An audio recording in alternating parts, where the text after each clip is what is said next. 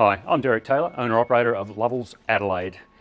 In this particular video, we're going to focus on a hot topic around the nation, which is gross combination mass increases.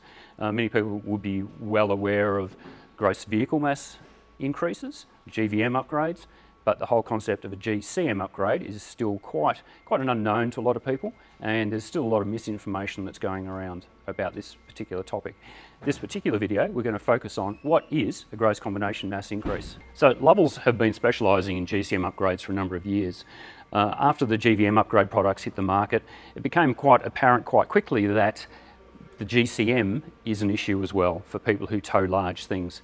It's all well and good to fill your car up with stuff to go camping, but if you actually also want to tow a caravan as well, or a big boat or a work trailer, then filling the car up and towing a big thing doesn't work when it comes to the gross combination mass. Gross combination mass increases is always a hot topic right around the country, and the problem is that we have different regulations state to state and versus federally as well. So if you're doing a GCM upgrade prior to registration, it's called a federal upgrade, and that is then legal to use, sell right around the country. The state governments have got no say in it.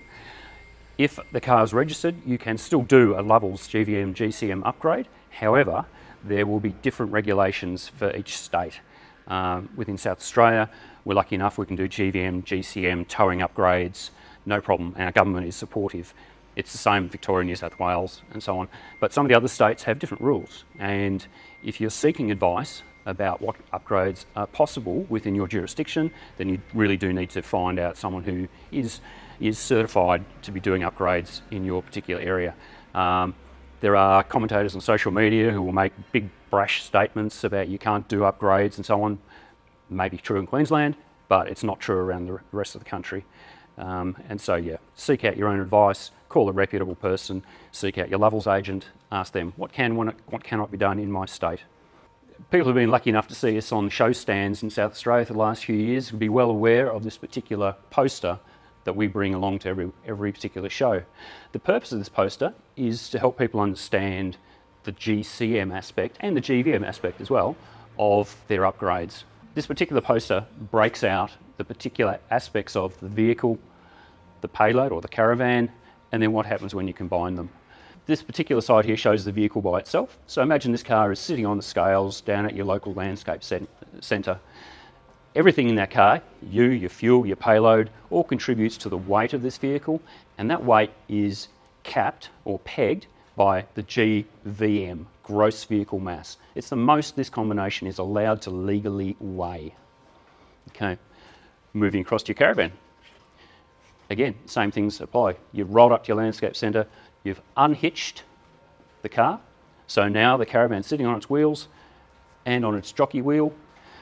We're now looking at the ATM of this particular combination, and the ATM will be listed on your compliance plate that's on the caravan, boat, work trailer, etc. And again, there's a maximum as to what this can weigh, your aggregate trailer mass, ATM. Okay, so what happens when we actually connect these two together? We back, connect the car to the caravan. Now all of a sudden, that thing that was holding up the ball is now being carried by the tow bar. And so this is the important thing that many people do not realise, is that when you connect these two things, the weight that was previously here is now part of this. And so the 200, 300, 400 kilos is now being borne by the car, and the car itself, if you weighed it, is now going to get heavier by that amount of the tow ball weight. And therefore, when we are talking about GVMs, you do need to realise that that tow ball weight forms part of the GVM of the car. So if your car's got a GVM of 3350, for example, that has to include your 300 odd kilos of tow ball weight. This is why particular cars have serious issues with their GVMs. If they have a payload of 600, 650 kilos and you consume half of that with your tow ball, it doesn't leave a lot for you, the family, the luggage, fuel, bull bars and so on. So that's the issue with the GVM on the car when you connect to a caravan. But also, when you connect all of this, this is your gross combination mass. The combination, your car, your load, how it sits on the weighbridge, where is it? Most vehicles will have a often not well explained, but they'll definitely have a limit as to what the gross combination mass is. Many of our utes on the market, Ranger utes, Hilux utes and so on, will have a GCM of about 6 tonnes. Various other cars may have different ratings. So when you're looking at it now, all this weight and all of this weight has to come in under your GCM. Now, if you build yourself an off-road warrior with a heap of gear on your car and then go strap your caravan on the back, very high likelihood you'll go over your GVM, and you could also well blow out your GCM. And this is why GCM upgrades are so important, because if you've maxed out your car and then want to go and stick your caravan on the back, your GCM may prevent you from doing that. Or it may be a case of you've built up your car, you've got lots of stuff on there, but in order to stay within your GCM, all of a sudden you can only tow 2 tonnes, for example.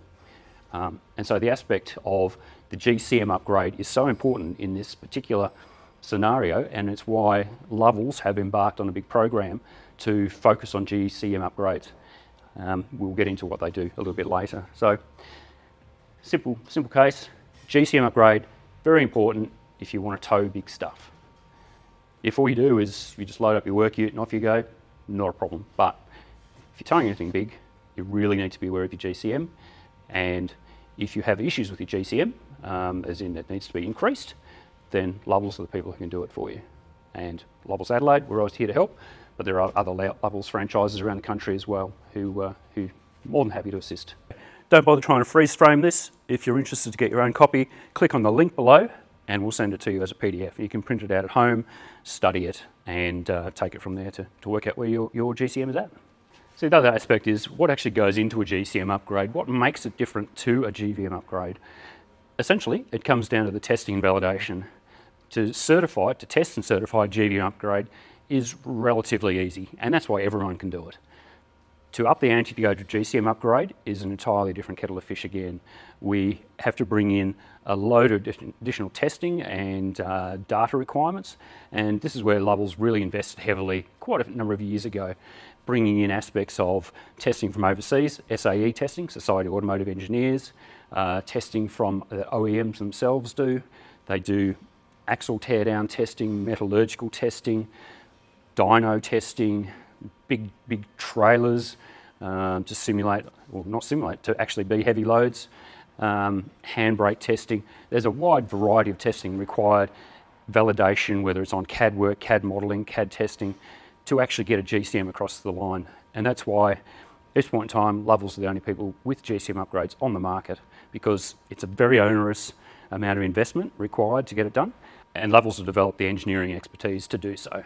So a number of years ago, a working party of all the major suspension companies got together, and they nutted out as a group, collectively, a range of tests and so on that they felt would be appropriate for validating a GCM upgrade.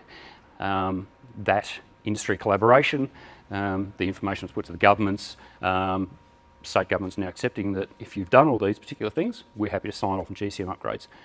Not all state governments, coming back to my earlier point that some still are reticent about doing this kind of thing, but probably the majority of state governments now do allow GCM upgrades if you're following these particular procedures to validate the engineering, the longevity, the safety of doing this kind of upgrade. So how does a GVM upgrade or a GCM upgrade vary from a lift kit? Sure, you can go down, you can shop a catalogue and get a heap of parts, whack it in, off you go. But that doesn't make it a legal upgrade. In order for it to be a legal upgrade, you need to be able to demonstrate to the government that have done the upgrade and you've gone through a barrage of tests to prove the safety, stability, braking performance, acceleration performance, and ride comfort, obviously as well, stability handling. There's a whole barrage of tests that go behind to certify that if I take this product and this product and this product, fit it to my vehicle, then it's a safe outcome. Grabbing a bunch of parts out of catalogue does not satisfy that condition for a government. Hence, GVM upgrades, they're regulated, they can only be done through certified centres such as Lovells Adelaide, and there is a lot of engineering know-how and science behind them to validate them, and the government accept that proof and allow you to upgrade.